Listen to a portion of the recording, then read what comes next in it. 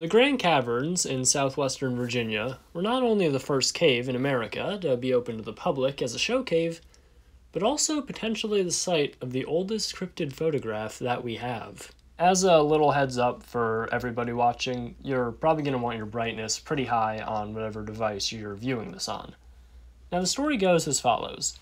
The year was 1895. Amateur photographer and spelunker Orrin Jeffries was exploring a section of the Grand Caverns that had yet to be mapped.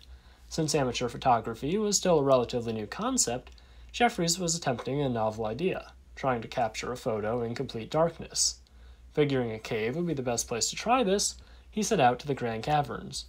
On one of these expeditions, after he had snuffed out the light from his lantern and set up his camera, something strange happened. He heard figures approaching him from the deeper recesses of the cave.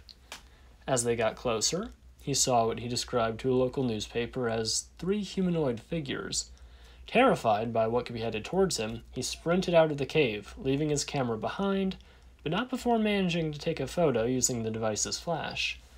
Days later, Orrin returned to the cave with 3 other men accompanying him, and after retrieving his camera, found that this was the image captured.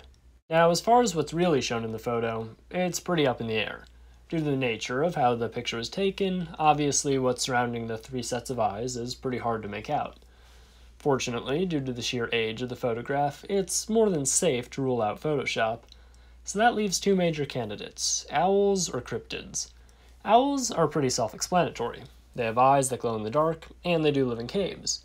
While Jeffries described humanoid figures, it is possible that he could have simply not made out all the details clearly, due to the darkness and the adrenaline he might have felt fearing his life was in danger. Or more cynically, he may have simply been attempting to deceive others. But the photo is called the Grand Caverns Cryptids for a reason, and I think there may be something to that. Here you can see a very, very rough outline for the tallest figure that I made. I believe the other 2 figures are crouched behind a rock rather than merely short. And North America has no shortage of burly bipedal beasts that Jeffries could have witnessed that day. Relatedly, here's a map that went somewhat viral a little while back, showing major disappearances in U.S. cave systems. Is it possible that there were others like Orrin who weren't as swift-footed after their finds? So, do you believe that the Grand Caverns cryptids are real? Let me know in the comments, if you're not too scared to take a shot in the dark.